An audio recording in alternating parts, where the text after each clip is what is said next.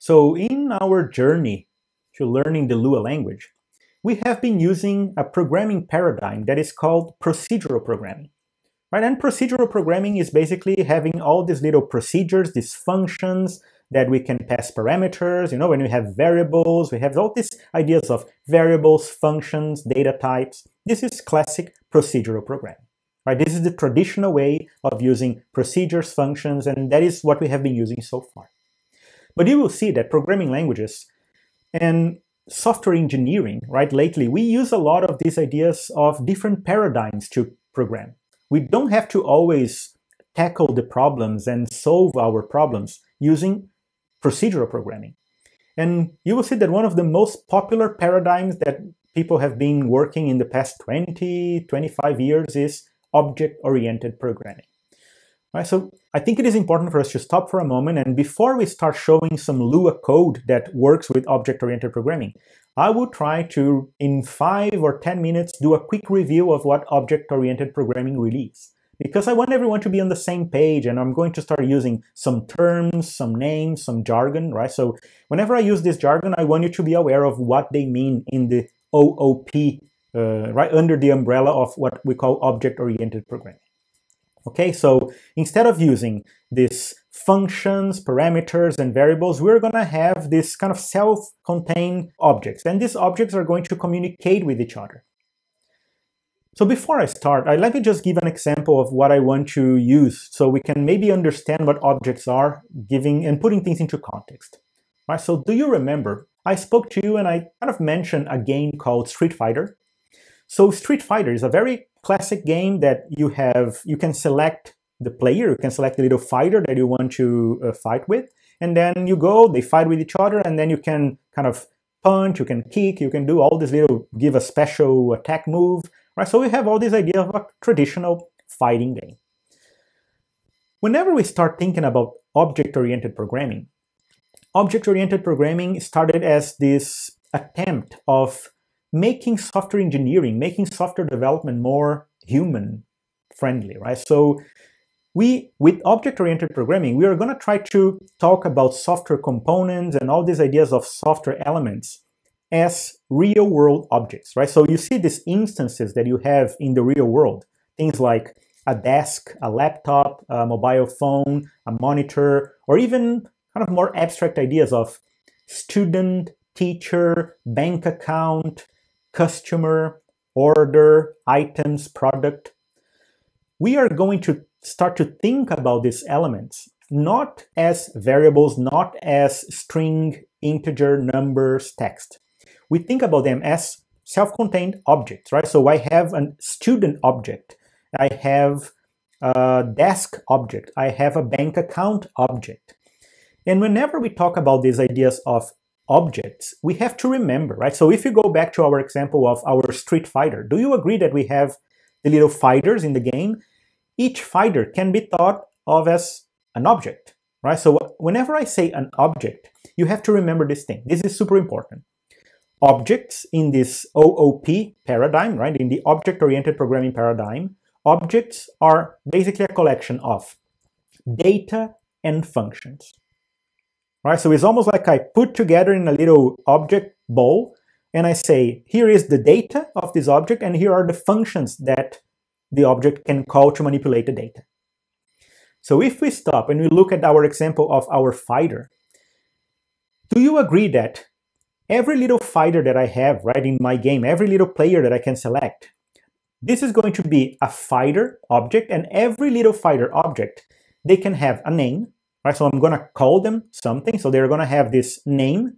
This is the data, right? So this upper part is the data of my object. Name is an example of something that I can store. Health, I think about health almost like the health bar, right? So what is the percentage of health that that fighter has currently? So is it 100% health, 50%, 10%, or 0, right? So health is going to be a number, data.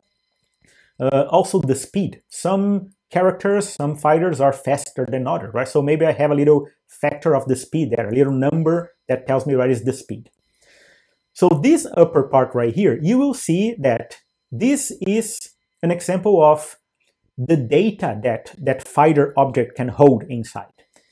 in the object-oriented programming world, we usually call this data the attributes of our objects, right? So these are going to be the attributes, but also our objects in our game. We have the option of invoking and calling some functions, right? So do you agree that every fighter, they could go and perform what we call a light punch? So in the Street Fighter game, we have two different types of punch and two different types of kicks. We had a light punch and a heavy punch, and we had a light kick and a heavy kick. So every fighter object in my game, they should be able to perform and invoke these functions of light punch, light kick, heavy kick, and also if they had a special attack, right? So if they have a Hadouken, or if they have an electric shock, or whatever the special attack is for them. If this thing here was the data, if these were the attributes, here underneath I am going to list what we call these methods, right? So the methods are almost like functions that our object can invoke, can call. So attributes and methods, right? Keep these terms always, remember always these terms, because I'm going to start ping-ponging ideas and discussing things with you by saying, oh, the object attribute, the object method, right? So just keep these things in mind. Right. But this thing right here is not an object yet, right? So this is just a description. This is just a blueprint of what every fighter object in our game is going to kind of look like and be able to store and invoke. Whenever we are declaring this blueprint right here, you will see that we're going to call this thing right here a class, right? So classes are these basic descriptions of all the attributes and the methods that our objects of the type fighter are going to be able to store and invoke. Okay, so a class is a blueprint, right? The same way that you can have one blueprint and create several houses based on that blueprint, we are going to be able to use one class to create several different objects of that class. So just to put things into context again, let's just say that I have this fighter, and this fighter. They are different fighters, right? So this thing is different than this, and this different than this one right here. They are special, unique objects of the type fighter. But this thing, and this thing right here, this object, and these objects, they will be all of the same class, right? So this thing right here, which is the Honda fighter, right? The Honda fighter is going to be an object of the fighter class blueprint, right? So this is an object of the class fighter. This thing right here is also an object of the class fighter, and this right here is an object of the class fighter. So whenever I am trying to declare these things as objects of a certain class, of a certain blueprint, you will see that in Lua, I can simply go and say, eHonda, right, the name of my object, I'm creating an object, is equal to fighter:new. So whenever I say fighter:new, I am calling the constructor method to create a new fighter. And I can even pass the parameters of how I want to initialize the attributes of that object. So eHonda is equals to fighter:new, and you will see that this colon notation is something that is very unique to the way that Lua works with objects. So fighter:new, and then I can open parentheses and start passing a little table with the attribute values, right? So key value for the attributes and values. So I can initialize my object with the name eHonda. I can say that the health starts with 100 and the Honda speed is 25, right? Let's just say that it's very slow. So this is us creating an object of the class fighter and initializing the attributes with certain values. The same way that I created an object of the class fighter called Honda, I can have a new object also of the class fighter, but then this object is going to have different attribute values. I can initialize it with the name Blanca, the health is 100 as well, and then the speed is 60. Right, so let's just say that's a little bit faster than the Honda object. And you know it, right? Same thing, I can have now Chun-Li, this Chun-Li object that is also of the class fighter, and I can call fighter:new, passing the name Chun-Li, the health 100, and the speed 85. Let's say that Chun-Li is a lot faster than all the other characters. So I know that this is very high level, right? But I just wanted to understand that we're going to have all these concepts of attributes, meaning the data that our object can store. And we're going to see how we can declare now the methods, right? So what are the functions? What are these little calls that our object can invoke? Light punch, heavy punch, light kick, heavy kick. So these are the methods that we're going to be able to invoke. Perfect. So I'm going to show here on the screen an example of how we can declare a class and how do we define what are the attributes, what are the methods that this class fighter, for example, is going to have. So I'm going to have to declare a class fighter that has the attributes name, health, and speed, and has the methods light punch, heavy punch, light kick, heavy kick, and etc. So let's look at the Lua code that will make this possible. Right, so right here on this slide, I have a full code that is the declaration of my class, right? The declaration of my object blueprint. So the way that we start these things is, first, I can start by defining the little table with the attributes, right? So I can say, define the class attributes, and then I say fighter, and you will see that traditionally I name my classes with this uppercase, right? So fighter is going to be a class, and this class I can initialize with the attributes that those objects are going to be able to hold, right? So I can initialize with name. So you'll see how I am initializing name with empty. That is just me kind of cleaning the attributes, right? So I'm just kind of initializing them with some empty values. So fighter class is going to have name, is going to have health, which is going to be a number, as you can see by me initializing there with 0, and also speed, right? So speed is also going to be a number because I just initialized that with 0. So that is me initializing the attributes of my class, and now I can come here and I can start adding what are going to be my class methods, right? So what are going to be the little functions that I can invoke as my object methods? So as you can see here, I can say function fighter colon light punch. Remember when I said that the colon was very unique of the way that Lua worked with these ideas of methods? So class colon the method name, fighter colon light punch. For now, all I'm doing is I'm not actually implementing anything, I'm just printing something on the screen whenever we invoke that method, right? So print fighter self.name performs a light punch. Self.name, we are going to understand this a little bit better later, but whenever we invoke a method, the object is the one responsible for calling the method. So whenever an object invokes a method, we have access to the actual object that was the one that called that method by using the little self keyword.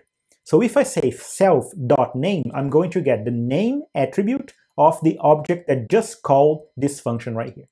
Don't worry, we're going to see this very soon of how these things work, right? So I declare a method, and these ones right here are exactly the same thing. I'm declaring a new method, fighter colon heavy punch, which is just print something, the light kick that just prints something, the heavy kick that just prints something, and also the special attack that just prints something. So I have all these little functions that are going to be actually methods of my object. And this is how I declare then the attributes, and this is how I declare the methods of my class, right, of my blueprint. And right here, this is what Lua uses, right? So Lua uses this concept of a meta table to kind of bind these things together, right? So I have what we call a class constructor method, right? So I can say fighter colon new, and then I pass a little t as parameter, right? I have to pass a little table as parameter. I have a very special syntax there that says t equals t or open, close curly braces. This is a very special Lua syntax. It's like a syntax sugar thing that says t will receive the value of t if t is not nil, and if it is nil, I will go to the or and assign empty curly braces. So it's basically saying t is equal to t or curly braces. If t is nil, then I assign the empty curly braces table. Right? So this is something that you will see sometimes as used in Lua, right? So t is equal to something or curly braces. So if by any chance that thing that we're trying to assign is empty, if it is nil, then I assign the second option, right? I assign the curly braces. Okay, so t, the parameter is going to be not nil, hopefully, right? So then I assign t the table. I create the bind between my meta table and my table. So I'm going to bind the set meta table T with the self object. And then I say self underscore underscore index equals to self. This thing right here is what actually creates these ideas of binding methods and binding the attributes in this object idea of Lua, right? So I have the attributes, I have the methods, and then here is where I actually make things happen. I actually bind the methods and the functions and the attributes in this little new object that I create, okay? So this is how we create a little class declaration, right? So all these things right here is how we declare attributes, methods, and then the constructor.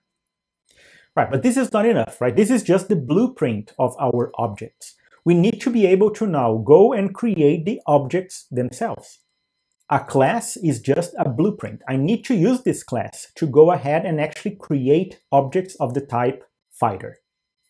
So here on the right, I have a couple of examples of me creating objects of the type fighter, or you will see programmers call this instantiation, right? I'm going to instantiate an object of the type fighter.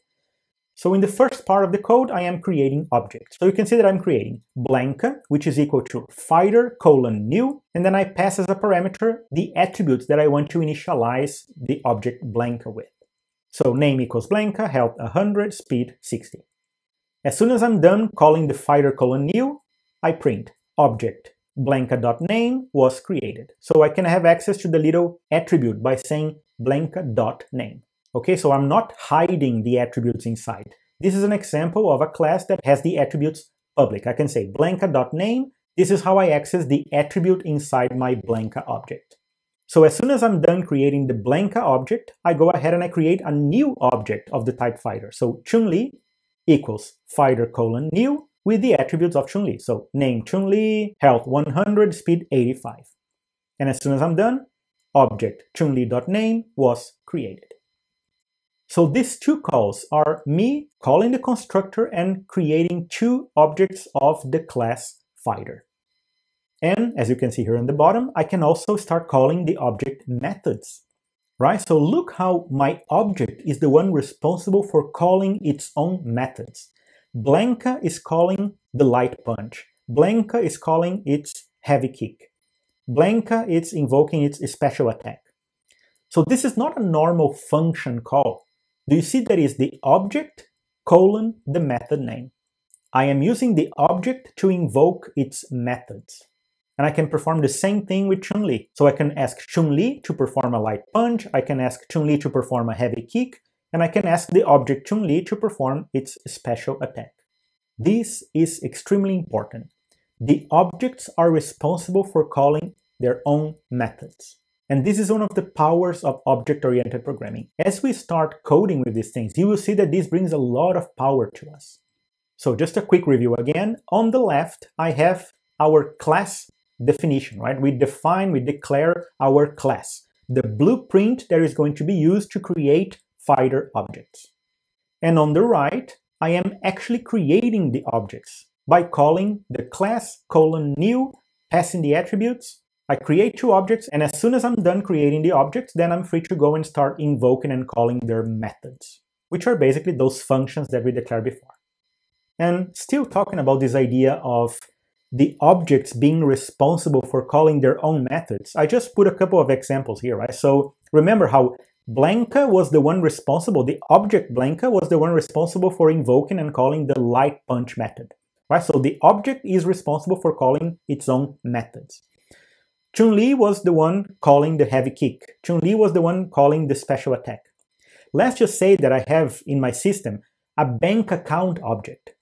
So in a bank account, do you agree that it would be beneficial for us to be able to ask to withdraw a certain amount from a bank account or even deposit an amount? So the way that I would do that is the bank account object is the one invoking the withdraw method. And I can pass parameters in the methods as well if I want. So what is the amount that you want to withdraw from the bank account? Let's say that I want to withdraw 200, right? Or bank account colon deposit. So I am invoking the method deposit from the bank account object. And I can say how much I want to deposit in that bank account. Okay, so the object is the one that invokes, that calls the method on its own, right? On its own data. Let's say that I have a student object in my system. I can say student, and students usually will have a method called enroll, right? And I can even pass a little string value of what is the name of the course that I want to enroll, right? So I can say student enroll in the Lua course, and then I can have student enroll in the Calculus 2 in the university or something like that. So again, objects are the ones responsible for invoking and calling their own methods, right? So that is how I have to see things right now. It is not a vanilla function that I can just say withdraw a certain amount, and then I have to, inside the function, decide the variable that I have to withdraw from. In the object-oriented world, my bank account object is the one invoking the methods, and then if I want, I can pass parameters or not, right? This is optional. So if my method asks for parameters, I have to pass. If not, I can just say heavy kick, special attack, and there is no need to actually send any parameters to these ones right here. Okay, right. So 10 minutes, 15 minutes. Just I think it was important for us to just stop for a moment and do this quick review, because we are going to start talking about creating classes. We're going to start doing some exercises of creating methods, calling methods. And you will see, right, in the actual implementations, whenever we are going to use Lua in the wild, if you are using Lua with Roblox, if you're using Lua with Pico 8, if you're using Lua with any other game engine or any other application, chances are that they will be using some object-oriented power, right, within their own API and within their own application. So it's important for us to understand how this object-oriented paradigm works, because then we can start talking about attributes, methods, and just evolve as programmers.